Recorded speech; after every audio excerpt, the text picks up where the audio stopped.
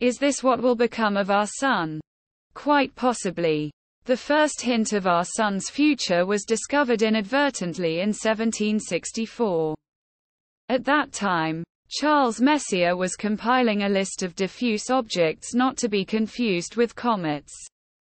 It takes light about 1,000 years to reach us from M27, featured here in colors emitted by sulfur, red, hydrogen, green, and oxygen, blue.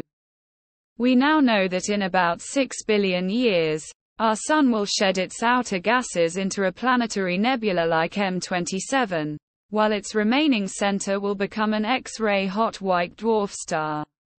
Understanding the physics and significance of M27 was well beyond 18th century science, though. Even today, many things remain mysterious about planetary nebulas, including how their intricate shapes are created.